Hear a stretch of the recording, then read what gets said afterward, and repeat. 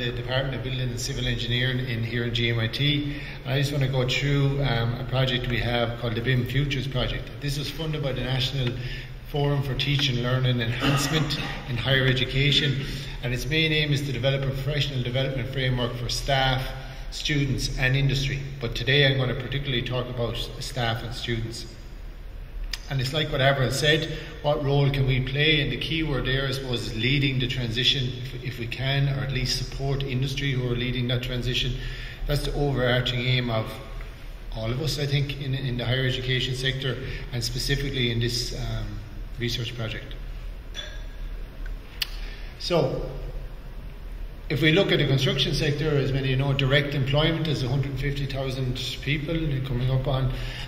If we look at the higher education sector of that, though, we see that 11% of all undergraduates and graduates are involved in engineering, manufacturing and construction. So that's a huge potential that's leaving. So you see students coming from ourselves, TU Dublin, Waterford. There's a big cohort of students, and as was said earlier, they're going to be the innovators and the change makers really in the industry. Okay, they're going to support the people who are already in the industry. So there's huge potential. Our background, I suppose, is like any industry, and we're sort of preaching to the converted here today because everybody is sort of BIM people, if you like. But GMIT first started on this journey back in 2012, working with Kerry Building Contractors on a research project that was looking at building information modelling with Jared Nicholson on an SME project. So that sort of led into collaborations with JJ Rattigan, looking at industry-focused workshops, and then finally sort of a partnership that has developed since 2014 and 15 with the RPS group. And just to bring you through that. So Jim O'Connor and Jared Nicholson led the way on this. They were the innovators within our department. Michelle Fahy with JJ Rattigans was an innovator in industry. We had Paul Carey and we had Mark Costello from RPS and Carey's. And it was that small group of people that started the journey on the suite of courses we have at the moment. So it doesn't take a huge amount of people, it just takes a small amount of people who have a focus and a bit of foresight of what might be the potential of these things to start the ball rolling. And so if you go through sort of the chronologically of where we are, I won't read them out, but you see George started delivering a Springboard certificate back in 2012. We had the research project, and then that evolved into the higher diploma in engineering and BIM. It was designed, it was piloted with industry, it was co-designed with industry, it was led by Jim and Jared, working with Mark Costa and RPS, and so it was like a bespoke, flexible, industry-focused program. And so, that would be enough at a certain stage, but we want to keep expanding. So that informed RPS themselves. We tried to expand the diploma to bring it to a more broader audience. It informed the RPS BIM Technical Services Strategy. So Jerry Cartier on today, and the first speaker went through a lot of these things. But it also informed industry-focused workshops where we had industry coming in to GMIT to get specific training. In 2015 and 2016, we offered it industry-wide. RPS, it was part of the RPS certification by the BRE. And in 2008-2019, as Avril mentioned about Springboard funding and has been a great enabler for this area. We got Springboard funding in the area to develop it in a blended mode or a blended model. So currently we have 50 students on the course, and that was the max we could take. We had 50 more on a waiting list. It's delivered 75% online, 25% face-to-face. So every second week they come in for a 1-4-hour workshop. The rest of the material is delivered online. So that's a challenge for us in higher education, but it's been working really well at the moment. And just like the other presentations, we're trying to track how that influences student learning and how effective it is. So the thing about Jerry Carty presented this morning about a number of awards and stuff. It's not actually the awards that matter really. It's the way you cement your relationship with industry. So we're sort of very proud of our close relationship with industry. And so what this does is these awards are obviously a boost for the people that were involved in the program, but they're also gets the message across the department, because you have a small amount of people maybe dealing it, and they're seen as sort of you're the BIM people over there. But a department gets awarded this. It reflects the department. The head of the department gets interested. The head of school gets interested. The president gets interested when you start picking up awards. So, and from an industry point of view, they can use these for their tender submissions. So it is sort of a win-win process. So we won several awards, as Jerry mentioned earlier, but one I suppose that was the most relevant for me from a higher education point of view was the Delta Award, and we were the inaugural engineering winner of that, and that's awarded by the National Forum, and it rewards disciplinary excellence. But what it actually did as part of the process, you had to set out a 3-year plan of where you were going.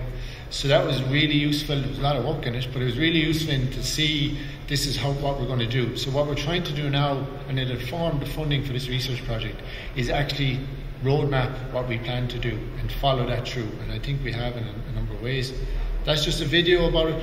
So again, with the award, Delta delivered a video on it. And again, you might say, well, that's nice. I'm not going to roll it here now because it's quite a basic video, but as a marketing tool for students, for schools, it demonstrates, well, here's GMIT or TU Dublin or anywhere, here's what they're doing, and here's an award that they won. So it's a sort of structured approach. So again, all of this wasn't the only reason that RPS achieved their accreditation, but it certainly helped looking at the transformational CPD approach. So again, there's win benefits for industry who've been involved in it, and it's not unusual, but it's very important to keep that link and to keep that partnership going on. So as RPS or the other companies are evolving, we start to evolve. So it's great to have a direct line with industry that can say to us, well, actually, this may be a gap in your curriculum, you should look at this, or we'll develop this module. That sort of synergy. So programmatic reviews happen every 5 years, you bring in industry, you have workshops, and you move on. But things are out of date so quickly now that you need that direct line with industry so that we can keep sort of innovating. Okay, so again, this supported RPS in their accreditation for ISO 19650, and also it has certain perks for people who get to fly off to Las Vegas to do the Autodesk University. But again, it's not that they're in Las Vegas, but it's that there was an industry and an academic person, academic/industry person, together presenting at an event. That's very important as well. But from our point of view, what I choose, because I would be not a BIM person, I'm not a software person, I sort of was asked to get involved in this, so I like the process and I want to put a research framework around it. So we have developed this sort of reciprocal learning model as a research framework, and the idea of that is industry best practice should inform curriculum, research should inform industry best practice, which should inform curriculum, and so there's all these synergies that you pull together. So if we're doing research in the BIM area, it has to be about a topic that's useful to the industry. It's not a theoretical abstract thing, we're trying to keep it very practical. And as part of a higher diploma in BIM, and at the moment I'm wafting through 50 research proposals, but the advice in all of them is focus on something you're doing in your day-to-day job, focus on a problem you see in the industry, as Avril mentioned, and look at a tangible output from it. You know, not an academic output as such, but a tangible thing that you can go back to your company and say, I did this research project over 6 or 7 months, and here's what I think, here's the solution, or at least a plan towards the solution. And that reduces the workload for the students, but also gives them something practical, because they're not all coming from academic backgrounds, which is important to stress. So industry needs versus graduate outcomes. So one of the focuses I had on this when I was applying for the funding for this research project was, how do you ensure that academic staff have the competencies to facilitate students to have certain graduate outcomes that the industry needs? And the non-BIM, for want of a better word, staff. So we have a good cohort within our department, but they're okay, they're leading the BIM. It's the rest of the modules that you see and the rest of the staff, how can we bring them along with us? So you need to work backwards actually. You need to see what does industry need, how does this inform our learning outcomes, and then to see, well, what can we do to facilitate staff with CPD or training or advice or mentoring or whatever, so that we can bring them along. And so we're taking a sort of incremental approach and a softly approach. If you have to tell people to do it, you're going to get a bad reaction. So you bring them along with you. So it's looking at all of these different areas. So these are 3 of the main aims, as I mentioned, but we call it capacity building. So what academic staff, I think, need is they actually need a suite of resources. Okay, they can provide training for them and they can go to the training and they walk away and they may never use it. But if you provide a suite of resources from them, you're making it a lot easier for them. So if you put a framework around that, then you're going to get feedback on how well it worked, like the paper about the collaborative module, how well it worked, what the students taught, what the staff taught, and so on. So as I said, you're working back, but in the literature, from a research again hat on, there isn't a huge amount on academic staff skills and competencies. There's a good bit about what industry needs, there's a good bit about learning outcomes and all that stuff, but it's the staff within the institutes of technology and the universities, the technological universities, that are facilitating this. So I absolutely loved your thing where you brought all the staff together and had different disciplines. Brilliant. Timetable, and I'll ask you afterwards how you managed to do that. But it's a brilliant idea, bringing multidisciplinary people across. And even we could do that and bring in people who aren't usually involved into the mix, and then hopefully they will sort of buy into it later on. So we're going to try and do it quite simply as part of the project. So the project only commenced in March, so we're sort of going through the literature sections of it now at the moment. But as I said, we're working back at this. What are the industry needs? What are the professional bodies? That informs our graduate. So undergoing a programmatic review this year, that'll inform the graduate competencies, and that in turn will inform what they need. So whether you're looking at BIM from a role point of view, an activity point of view, a task point of view, there's lots of options. You know, you take a different approach to each one. But they are key. Obviously, it's what industry wants and what the professional bodies wants. And the professional bodies should be, if they are, responding to what industry wants. But industry is leading it, so we need to be able to react and be responsive to it. Now, and I was talking earlier on to someone about this, that the competency is an interesting term. So when you say, if you say somebody is competent, it's usually a universal term or a holistic term. You can have a competent driver or an incompetent driver, but from a point of view of this is you're looking at knowledge, skills, abilities, and I think two of the most important things are behaviours and attitude. And like you can be lacking knowledge in an area, but you can have the right attitude toward, right behaviour toward, and you'll pick up the knowledge. It's harder to change behaviours and attitudes, as we've seen in the industry. The culture change is quite difficult, so you're trying to look at all of these aspects to it. So, assessing and benchmarking is very important. So how are we going to go about it? Well, we've sort of started the process, but it's not really going to kick off until October, because September is such a busy month. We're developing a sort of a digital badge framework for academic staff.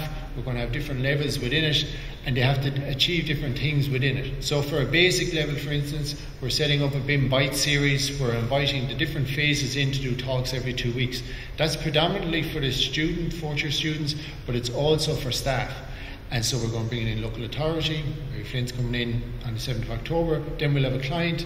Then we'll have design team. Then we'll have project manager. Then we'll have main contractors and so on, to show staff and students the whole sort of remit of the different supply chains. And those talks have sort of two aims. One is their own personal journey. So the individual, whoever's given to talk about their own sort of BIM journey or digital journey, but also what does a client like Dublin County Council need from a BIM point of view, what's their requirement, and then how does a design team respond to that, and so on.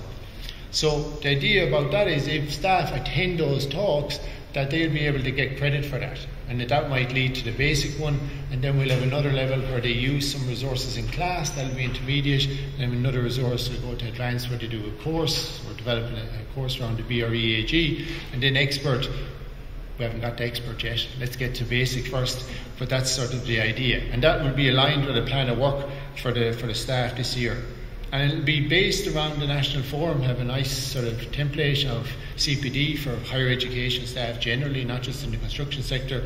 And you can be down as a mentor, leader, learn, things you have new learning or consolidated learning. So you may have a very good Revit experience, but not so much BIM 260 experience or something like that. So I'm predominantly focusing on the process and culture change. So you have the people and the process, and we have the BIM people who can focus on the software as well, and we try and marry all of them together. So as I mentioned, the BIM-Byte series, we're also going to have digital demos, so we're bringing in a lot of the suppliers with the laser scans and drone surveys and all that to show the students, but when they're in showing the students as part of that, we're going to set aside a sort of demonstration for the staff as well.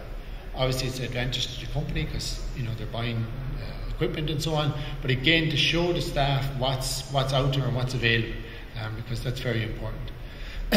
We already have the BRE BIM-AG program embedded into our level 8 programs, and we're trying to look at that and see can we adjust that as a staff CPD as well. And That's something that will probably happen, say, when the class is finished from April to June, to give staff an opportunity to do workshops.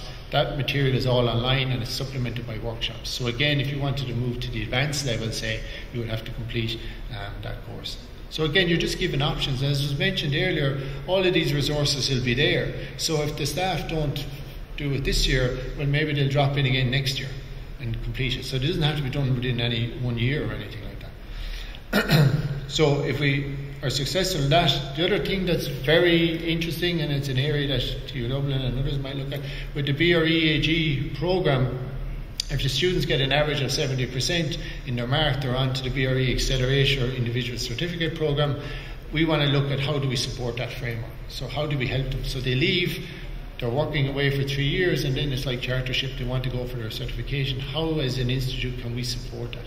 And a lot of that is, all of these resources are going to be online, there's going to be things built around it, and maybe we can use that, have a double sort of use for those materials that can support the students. It'll also give a direct line, feedback line between our graduates and the college. Okay, because traditionally the graduates go, you keep in touch, but it's usually down on an individual basis. There's no structure to it.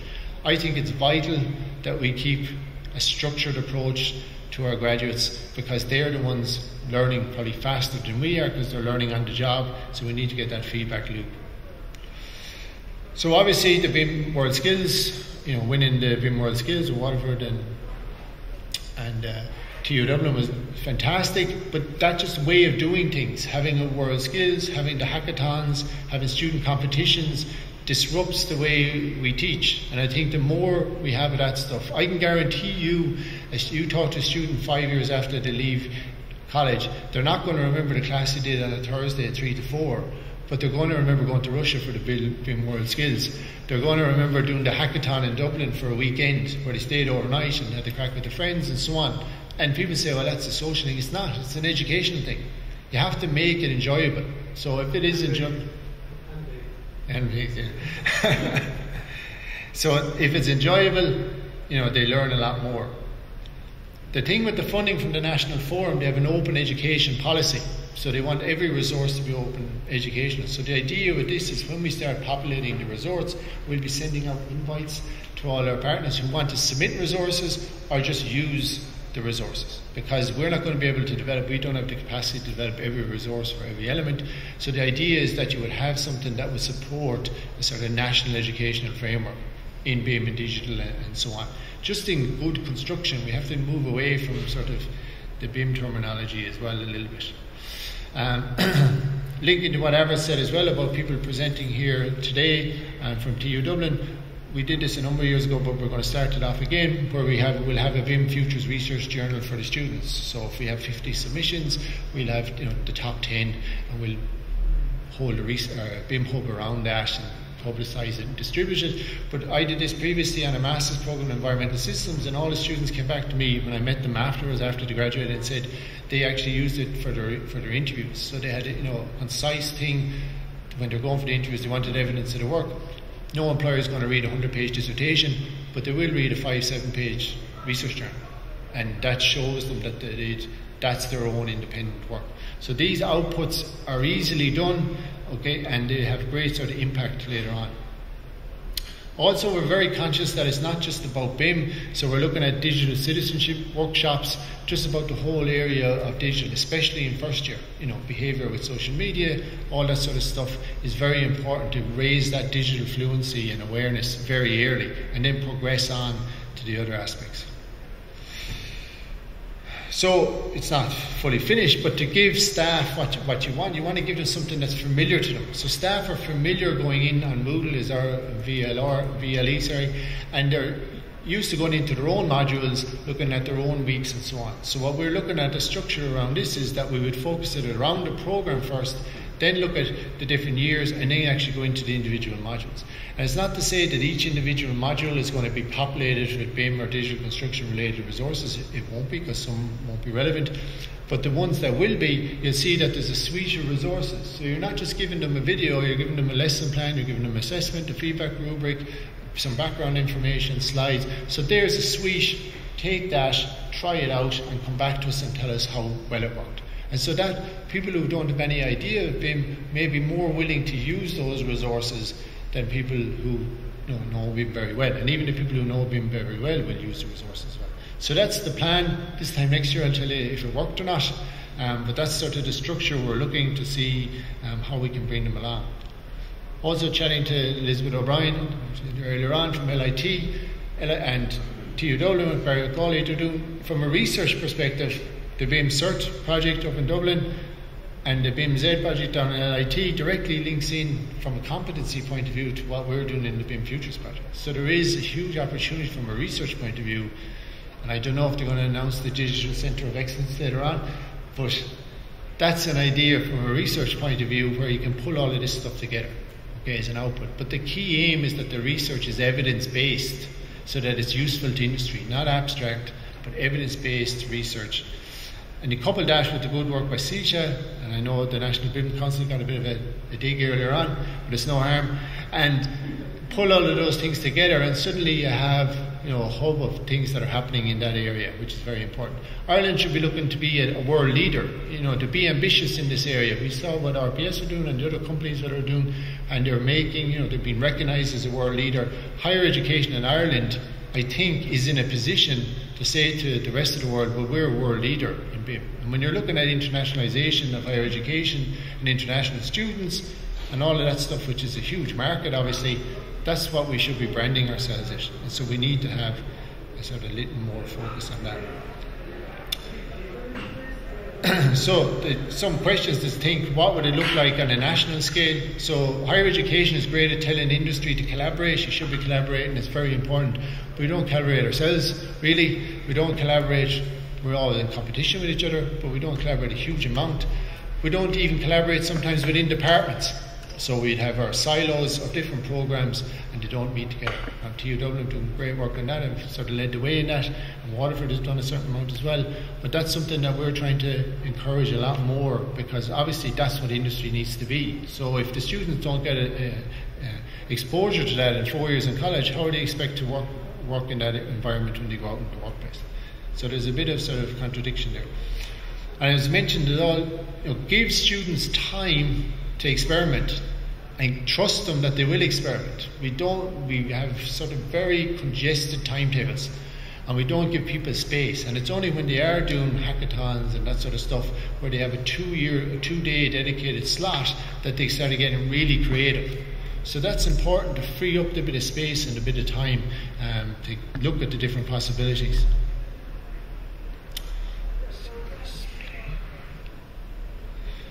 So this is an example. We're proposing to build a new STEM building, and Gerald has been involved in the modelling of this, but why wouldn't our architectural students have been involved in the concept design, sending building and estates, different designs, different iterations of the design? When the design team is even appointed, why aren't architectural students working with them? Why couldn't the construction management students look at the buildability and constructability of the building, the site management of the building? Civil engineers could be doing that. Why aren't the quantity surveying students looking at the cost estimates? Like, we have a huge resource of students that could be doing real world work on a building that's proposed to be built. So a lot of the input here is coming from staff, and it's the usual thing where you're just giving the design of the rooms and so on. But that will give a sort of dynamic learning environment for the student. It's really hard to do that. It's really difficult. There's lots of barriers to it, but it could be done. And imagine what a learning experience that would be for a student over a 3-year period, where they would go through all of those phases. And the other side of that is they would have a certain amount of ownership about the building then at the end of it. So there would be a certain amount of pride in it. So we really need to rethink things, I think, a little bit, and get away from the totally structured elements of the building, because we don't build a lot. TU Dublin is lucky, it's moving and it's all this development going on, but GMIT is a very small campus, we're a multi-campus, we don't have a huge amount of building going on. The stuff we do, as Everett said, needs to be a living lab. It needs to be a place to experiment for the students and the staff. So the staff would learn a huge amount from this as well. And there's a risk you might expose your knowledge a little bit, but if you don't expose yourself a little bit, you're not going to learn. So that's me, I think. Thanks very much.